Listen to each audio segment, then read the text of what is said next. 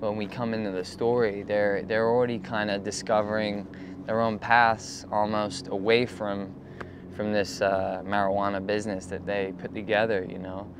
My character's already wanting to say goodbye to it and help people in Africa and set up, you know, water systems and solar panels, kind of go a bit more eco, whereas Chon has nothing else to really, you know, he had a rack and he wants to get away from that, but, you know, they got the marijuana business, so he wants to kind of keep that going.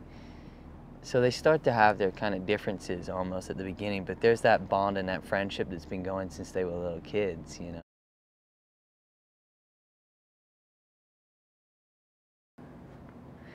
Taylor's the right guy for Chon. I mean, he's just Chon, you know?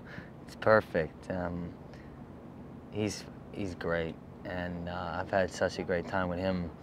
And you know, we've had some really dark days, dark scenes, and he can make light of it.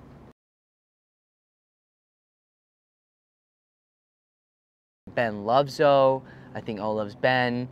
Ben loves Chon. You know, he loves his, you know, is his best friend, is like his brother, is, you know, you can have that love for your best friend, you know, and you can share a girl, sure, but to that extent where they'll put their lives on the line for someone is a real strong kind of love. And